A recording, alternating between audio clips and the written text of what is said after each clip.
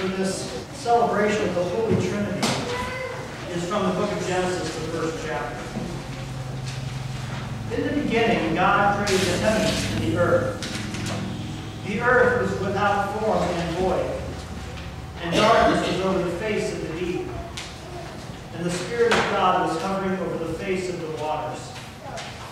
And God said, "Let there be light." And there was light. And God saw that the light was good. And God separated the light from the darkness. God called the light day, and the darkness he called night. And there was evening and there was morning the first day. And God said, "Let there be an expanse in the midst of the waters, and let it separate the waters from the waters."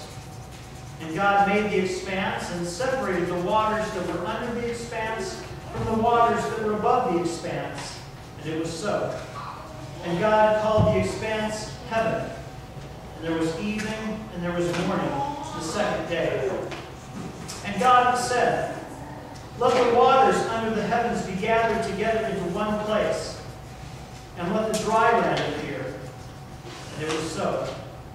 God called the dry land earth, and the waters that were above gathered together he called seas. And God saw that it was good.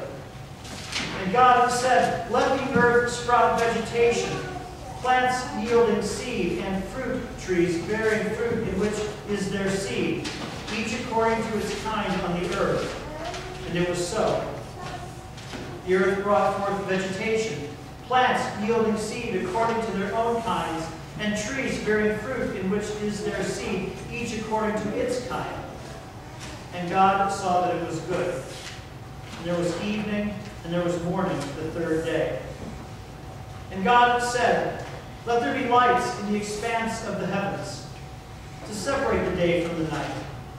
And let them be for signs and for seasons, and for days and years. And let them be lights in the expanse of the heavens, to give light upon the earth." And it was so. And God made the two great lights, the greater light to rule the day, and the lesser light to rule the night, and the stars. And God set them in the expanse of the heavens to give light on the earth, to rule over the day and over the night, and to separate the light from the darkness. And God saw that it was good. And there was evening and there was morning the fourth day. And God said, "Let the waters swarm with swarms of living creatures, and let birds fly above the earth across the expanse of the heavens." So God created the great sea creatures and every living creature that moves, with which the waters swarm according to their kinds, and every winged bird according to its kind. And God saw that it was good.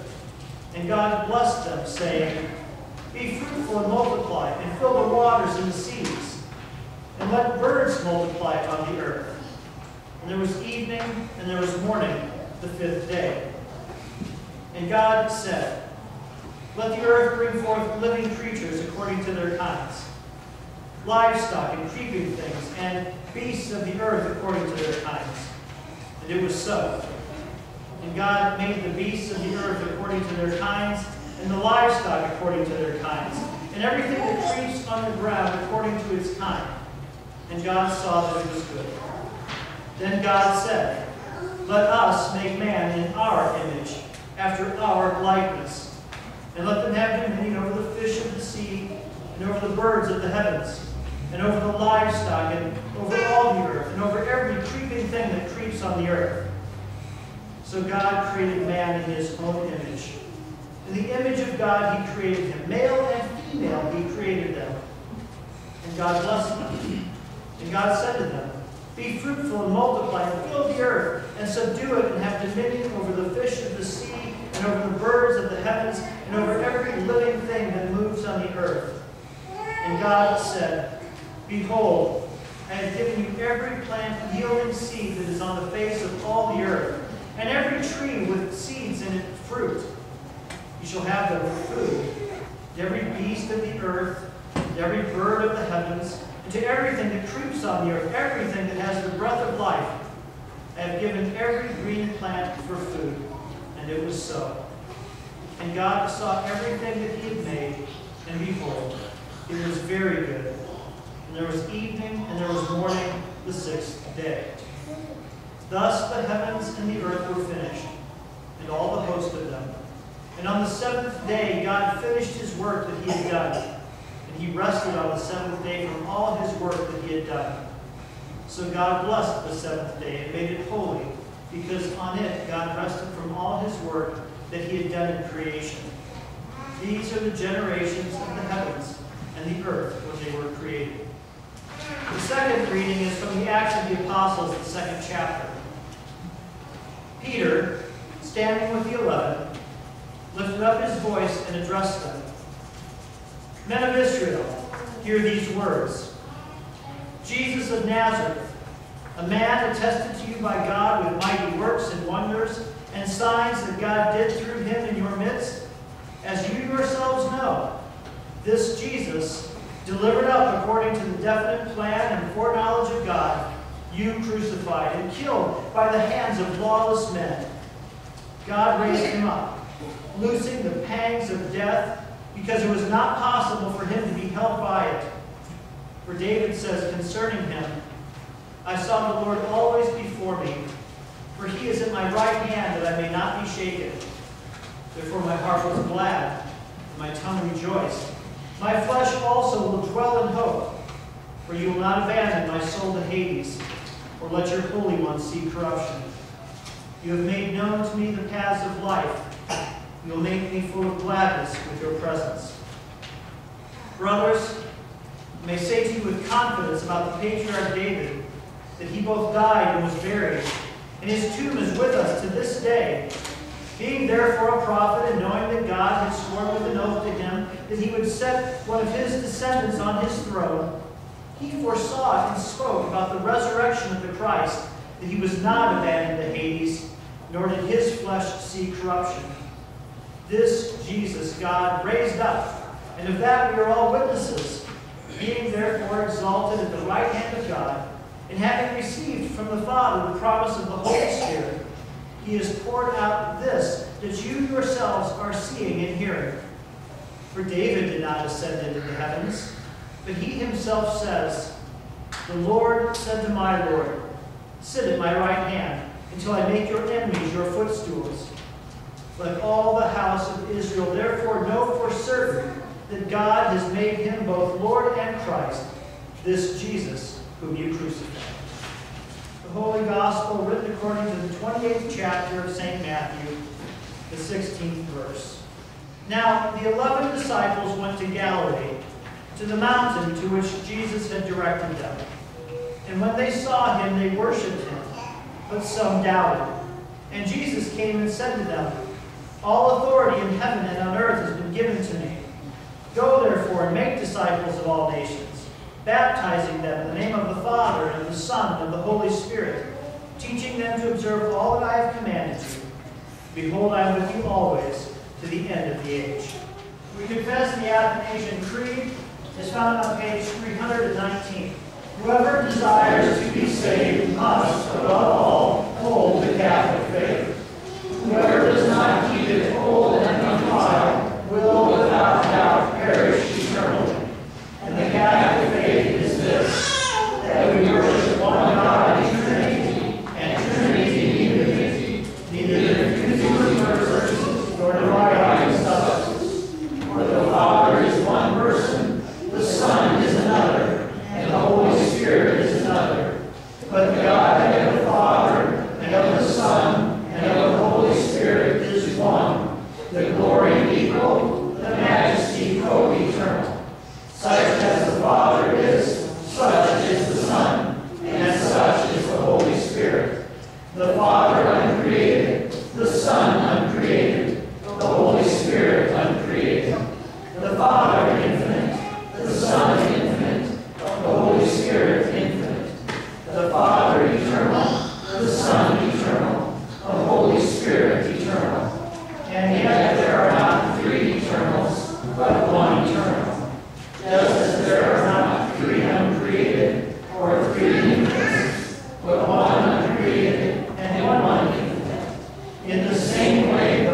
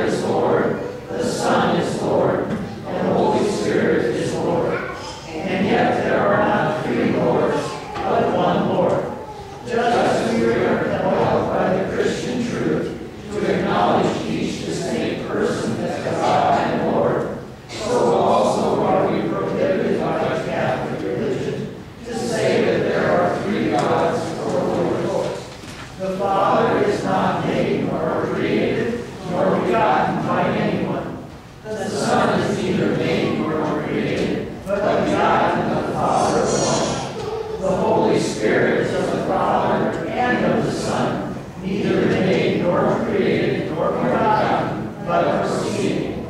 Thus there is one Father, not three fathers, one Son, not three sons, one Holy Spirit, not three Holy Spirits. And in this Trinity, none is before or after another, none is greater or less than another, but the whole three persons are co-eternal with each other and co-equal, so that in all things, as has been stated above, the Trinity in unity and the unity Trinity is to be worshipped. Therefore, whoever desires to be saved must think thus about the Trinity, that it is also necessary for everlasting salvation that one faithfully believes in the incarnation of our Lord Jesus Christ. Therefore, it is by faith that we believe and confess that our Lord Jesus Christ, the Son of God, is at the same time both God and man. He is God, begotten from the substance of the Father before all ages, and he is man, born of the substance of his mother in this age. Perfect God and perfect man, composed of a rational soul and human flesh, equal to the Father with respect to his divinity, less than the Father with respect to his humanity. Although he is God and man, he is not two, but one Christ. One, however, not by the conversion of the divinity into flesh, but by the assumption of humanity into God.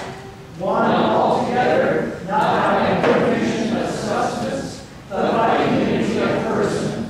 Whereas the rational soul and flesh is one man, so God and man is one Christ, who suffered for our salvation, descended into hell, rose again the third day from the dead, ascended into heaven, and is seated at the right hand of the Father, God Almighty. From thence he will come to judge the living and the dead.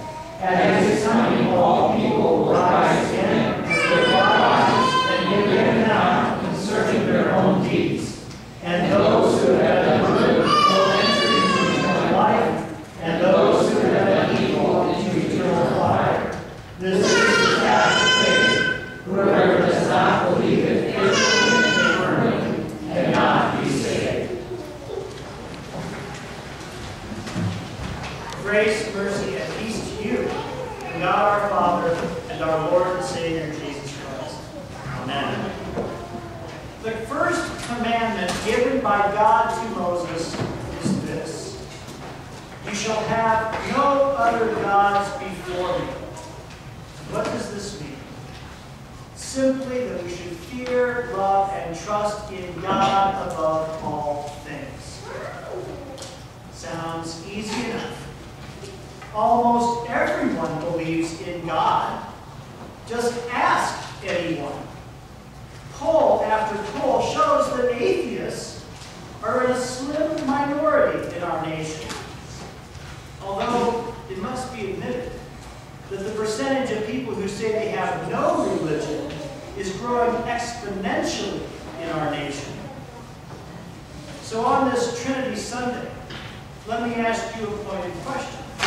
Not just, do you believe in God? Because anybody can say that. But more importantly, who is your God? In other words, which God has authority in your life? Who is it that you fear, love, and trust above all other things? Who is it that gives you the most joy and comfort in this life that is filled with sorrows, temptations, and death?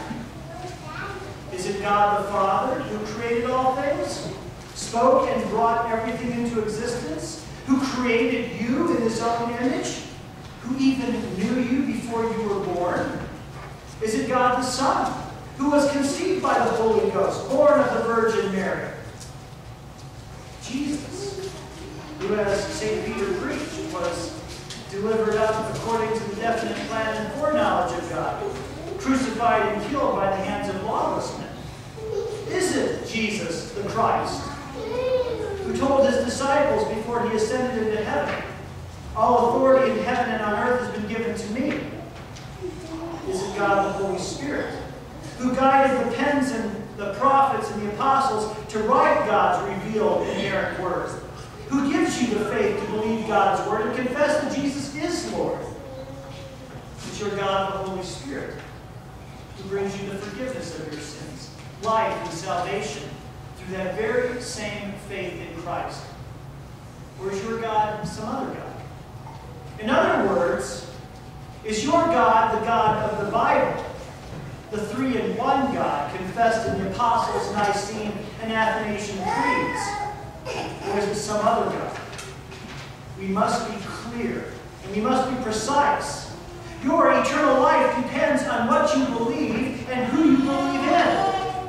Because as St. Peter clearly announced to the rulers, elders, and scribes in Jerusalem, there is no salvation in anyone else.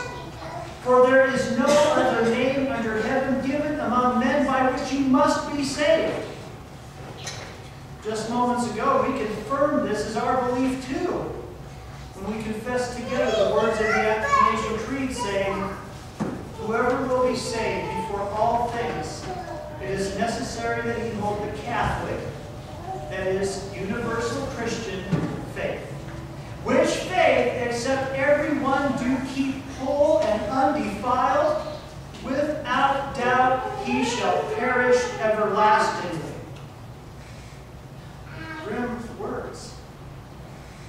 The Catholic faith is this, that we worship one God in Trinity, and Trinity in unity, neither confounding the persons nor dividing the substance.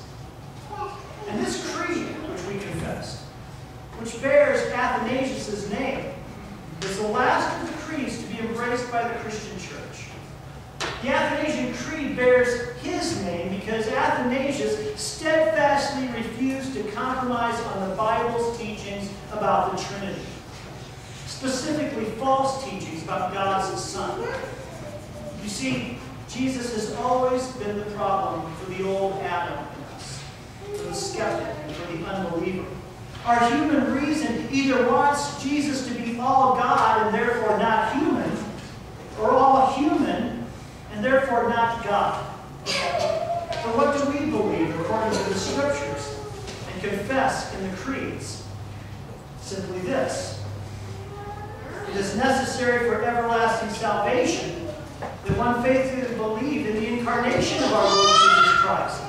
Therefore, it is the right faith that we believe and confess that our Lord Jesus Christ, the Son of God, is at the same time both God and man. Again, we might take this for granted, having heard this, grown up with it, learned it, believed it through the power of the Holy Spirit. And yet not all do. In fact, many say they believe in God, but they do not have this faith, and therefore do not have saving faith, and they will perish eternally. Because saving faith in the only true God recognizes that God became man in Jesus. In fact, it is the uniqueness of his two natures, being both God and man, which allows Jesus to live the perfect sinless life and be the perfect sinless sacrifice to pay for the sins of the whole world.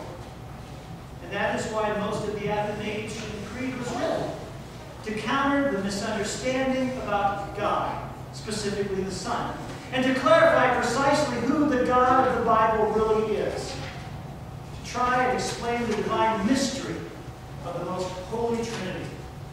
You see, most religions can accept the notion of a creator God who we serve and obey. This is the most basic fact of the law, what we are to do. And this appeals to our human nature. It appeals to our flesh. Most religions can also accept that God is spirit, that we can't see and maybe can't even experience him in this life. But to say that God became man, that the very word that was there speaking creation into existence took on human flesh, that he became one of us, and not for the purpose of ruling, but for dying. Well, that's just too much for the human mind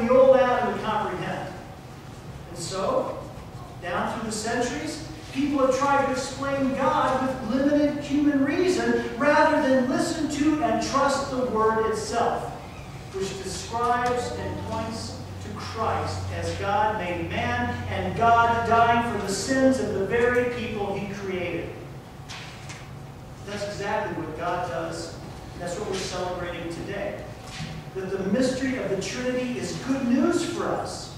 Because when you get the Word, you get God.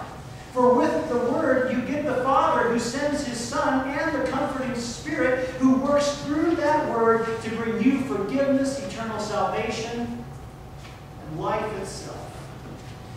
And that's the good news. That's the mystery of the gospel, which is expressed in the creeds, especially the Athanasian Creed. After all, this triune nature of God is one of the profound mysteries of the Christian faith, and therefore it baffles human reason and can only be understood through the Spirit. How can God be three, yet one? And yet, even while the word Trinity is never mentioned in the Bible, this conclusion about the nature of God is undeniable to any person who allows the Scriptures to interpret what they believe. Even in the first 3 verses of Genesis, already there at the very beginning of the Word, we have the Trinity implied, if not mentioned explicitly. Where you have the Father creating out of nothing with His words. You have the Spirit hovering over the face of the waters. And yes, indeed, you even have the Son present, creating through the speaking of the Father. For according to the evangelist St. John, in the beginning was the Word. And the Word was God. He was in the beginning with God, and all things were made through Him. Father, Son, and Holy Spirit, all present in and with the Word from the very beginning. For while they are 3 persons, they are one God. And they are united in their purpose. You see, God is unique in His persons and unified in His substance and purpose for you. Because God's purpose is summarized in the Son's words that we heard from Matthew's Gospel. To go and make disciples of all nations. He does this by placing the name of the triune God upon those who are being saved through baptizing and then through the teaching of the church. In other words, God's purpose is to bring you salvation through word and sacrament. As Jesus Himself said, apart from the Word, you can do nothing. No faith, no salvation. It all comes back to Him through the work of the Trinity for you. You see, we dare not fool ourselves into thinking that there are other gods or other names by which we may be saved. The Catholic faith, that is the Christian faith, is clear. We're not to call upon the name of Baal, Zeus, Allah, Buddha, Krishna, Jah, or Gaia. We're not to make gods for ourselves or in our own image. We're not to put our trust in the God of the bank, our good works, our good deeds, or worship the God of the ball, youth, tolerance, or even Mother Earth herself, as so many do these days. Instead, we have been created in the image of the triune God who made heaven and earth. And we are to confess Him alone as the only true God, Father, Son, and Holy Spirit. And we are to worship Him alone. One God in unity, or in Trinity, and Trinity in unity. You see, our God, the only true God, revealed to us in Christ and through His Word, is the unique and only God. He's not generic and He's not androgynous, as so many make Him out to be now. The great I Am is the Father who created heaven and earth and all things. He is the Son who with the Father and the Spirit created all things. Your God is the Redeemer who died for the sins of the world. He's also the Divine Spirit who brings faith that makes you holy children of God through His work.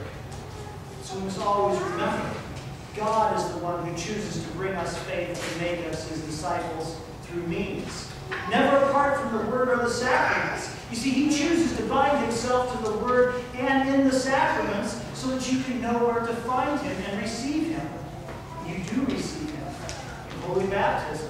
That's His means of making you His new disciples. For it's through water and the Word that people are saved. It's through baptism applied in the name of the Father, Son, and Holy Spirit that places His name upon you, washes away your sins. Whether you be an infant or an adult, you become a new creation. It's through that word poured out with the water that grace is also received, and to whom faith is worked, again, by God. And this blessed gift, and this new man that daily emerges from word and sacrament, created new in God's image, is not created by human blood or human decision, but by the power of the Holy Spirit and the will of God. A person is born again in that name of God, by His command and by His authority. You see, water without the word is just plain water. But water with the name is a holy flood for you and your children and your salvation. Again, that's how disciples are made. That's how disciples are kept in the faith, through God's promises and His word. And that's why we as the church are commanded to go and baptize and teach. Again, not in any old name, not in just generic God that could mean anything, but in the very specific name of the triune God. For as God speaking to the prophet Isaiah said, "Before me no God was formed, nor shall there be any after me. I am the Lord, and besides me there is no Savior." There are those who teach deeds, not creeds. That's just an ignorant and foolish way of saying what we do is more important than what we believe. But just as Jesus told His disciples before His ascension, disciples must be baptized and taught. Well, baptism brings new spiritual life to the new Christian. A person must also be taught the truth of the Scriptures. And that truth must be maintained and never compromised. You see, we are taught how to behave and act and keep learning through our entire life in so many secular, worldly things. How much more do we need to be taught and nurtured and maintained in the faith throughout this earthly life that leads to salvation and eternal life? And that's why we need to continue to confess the creeds, so that the truth would be taught and carried on and handed down in our church and also in this world. That's why we confess creeds, even long ones like the Athanasian Creed that might be difficult to get through. We confess them because they bring us the truth. They remind us that He alone is the true God, and His name upon us. And there's faith and salvation to be found in no other. It's a reminder that we've been baptized into the Father, Son, and Holy Spirit. That there's no other God who went to the cross to die in our place. There is no other God who expects nothing from us to earn His love, but He gives it to us freely for the sake of His Son, so that we might know and remember that there's no other God who created, redeemed, or sanctified us, saving us from our sins. Confess the creeds to remind ourselves that His name is upon us and we're part of His church, which He made through His flesh and blood, not ours, not our blood, but His own blood poured out onto and for each one of us. We rejoice in this name of the Trinity, which is on us, given to us at our baptism. Remember until the day we die, remembering that there is no other God, that He has promised to raise you from the dead. Because this is the Catholic, universal Christian faith, which except a man believe faithfully and firmly, he cannot be saved. These words of the creeds remind us, again, who God is and how He has saved us. It's through faith alone in Him that we are saved. This is what we believe to be true. This is what we confess. In Jesus' name, amen. May the grace of our Lord Jesus Christ and the love of God and the fellowship of the Holy Spirit be with you all. Amen.